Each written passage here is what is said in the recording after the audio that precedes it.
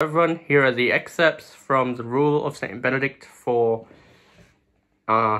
May 31st and June 1st. I actually forgot to read May 31st, so I will be combining that with today's reading, and also I forgot to let you know in the unbagging yesterday that I got a prayer card with this prayer card of St. Benedict with this prayer on it, so we will be starting these videos with this prayer.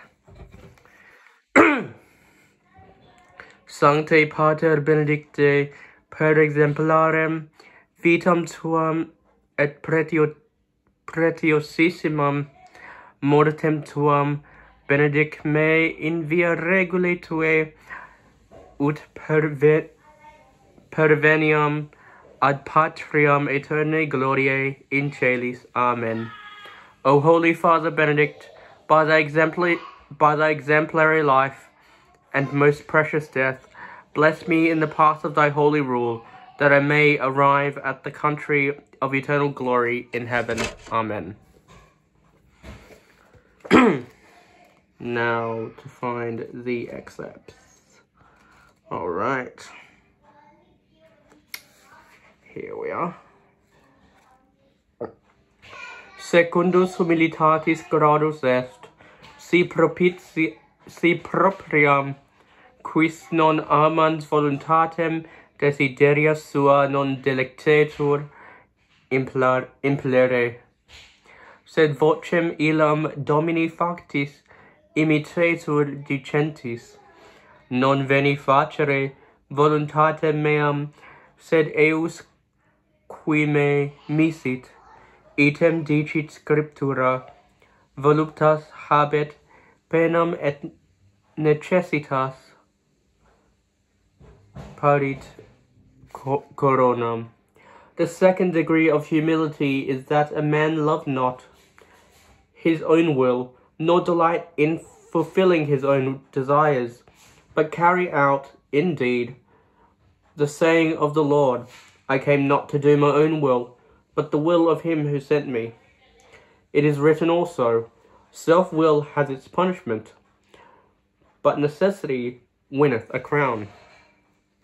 Tertius humilitatis gradus est, ut quis pro Dei amore omni obedientia se subdat maiori, imitans Dominum de quod dicit apostolus, factus obediens usque ad mortem.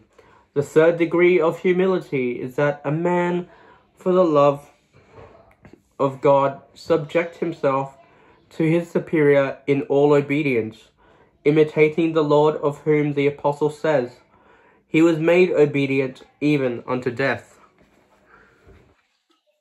I also have the commentary geared towards Benedictine Oblates on Kindle, so I will read that as well. So I will only read the one for June 1st though.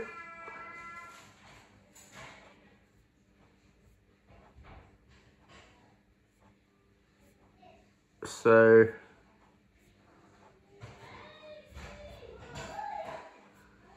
all right, so there we are.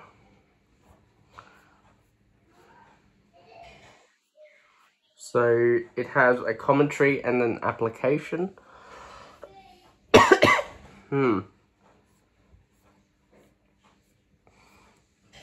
So these videos will now take the format of the reading from the rule. This is Justin McCann's translation, which is not used in this, but I will use the commentary from this in conjunction with Abbot McCann's translation. So, in the second degree of humility, this is the commentary, by the way. Commentary.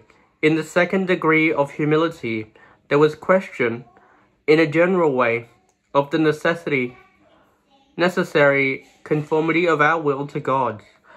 But the divine will may manifest itself in various ways, not only through the commandments of God and of the Church, but also through the rules of ecclesiastical discipline, through the duties of our state, through our rules and our particular regulations. It may manifest itself also through the positive orders of superiors. It is in this last case that it often requires the most abnegation on the part of our human nature. The fact is that even if faith shows us Christ in the person of the superior, a certain latent naturalism murmurs to us that, after all, this superior is only an equal, and that perhaps, at least we are tempted to think so, he understands things less well than we and is inferior to us in virtue. Now perfection, according to the third degree of humility, consists in listening only to faith and submitting ourselves totally, omni obedientia, to this form of authority. This is what the monk does by his vow of obedience. In obeying his abbot totally, he will follow Christ totally. To be sure, the superior is fallible, but as for the subject, he knows that he makes no mistake in obeying, unless, of course, in the case envisioned elsewhere by Saint Benedict, in which the order given would be contrary to the law of God, to justice, or to charity, something which can only be very exceptional, but to be such as our Holy Father desires. This obedience must not be purely exterior. It must come from the inmost soul. It must be inspired by love of the Lord, pro Dei amore. And to that love, one should arouse oneself by considering Christ, who was truly obedient unto death. His entire life, says Dom Lore, was indeed a continual act of obedience. Here's a footnote. And that was said in Commentaire, page 122, so you can check that out. Obedience, sorry guys, I am lost. Was indeed a continual act of obedience. Obedience to his heavenly Father, obedience to Mary, his mother, obedience in the most humble labours to his foster father, Saint Joseph. Being creator, he obeyed his creatures. And in his passion, when he said the loving and sorrowful fiat, obedience led him to death. He remains immobile under the buffetings and the stripes. He has accepted the crown of thorns. He stretches himself out on the cross to be nailed there. He is there until death follows. It is thus that Christ made himself obedient unto death, and to the death of the cross. There's another footnote. Dom Bernard Maréchal, Saint Benoit, Xavier, sa règle, sa doctrine spirituelle, page 154. So, here's the interesting part of this commentary, the application.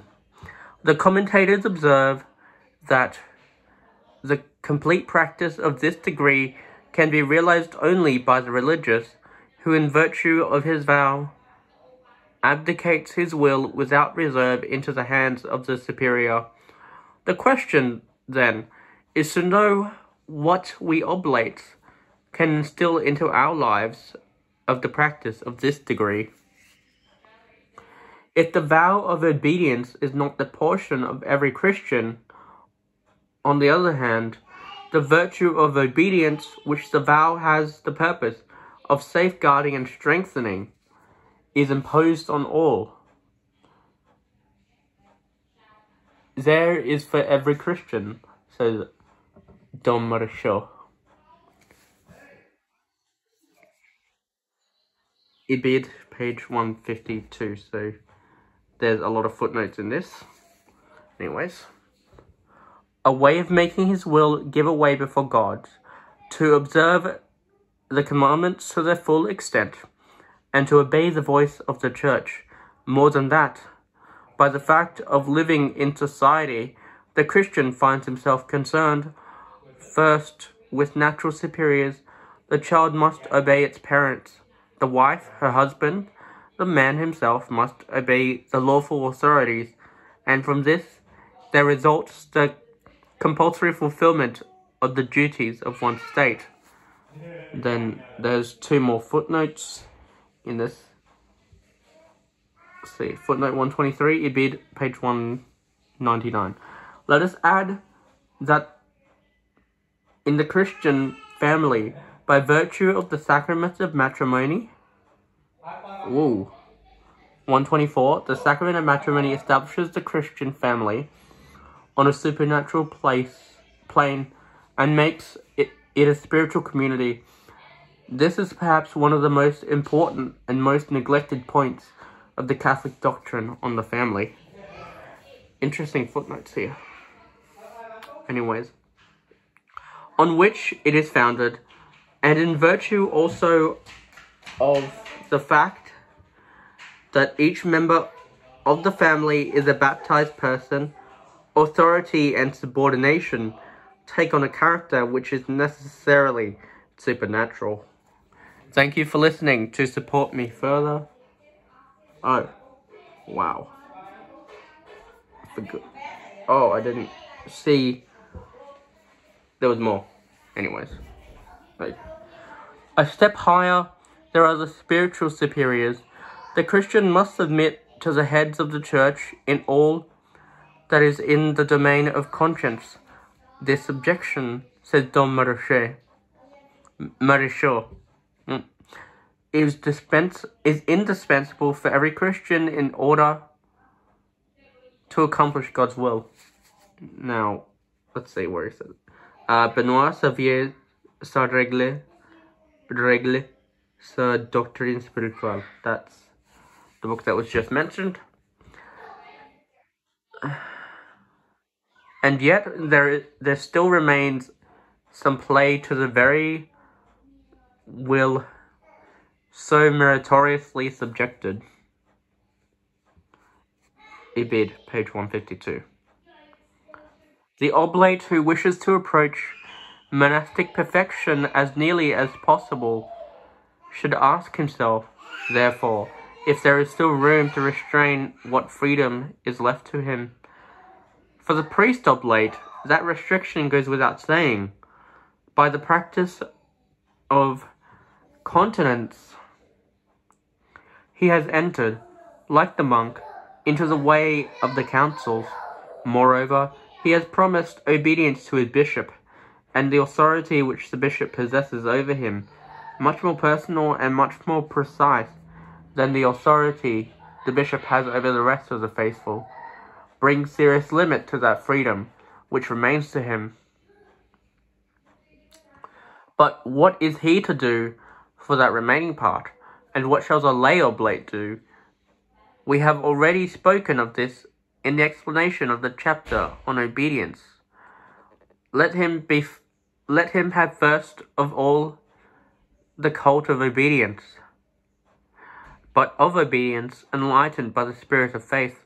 Let him have the desire to obey, demanded by our Holy Father when he says of his children, Abatem sibi praese desiderant. They desire that an abbot be over them, which is in chapter 5.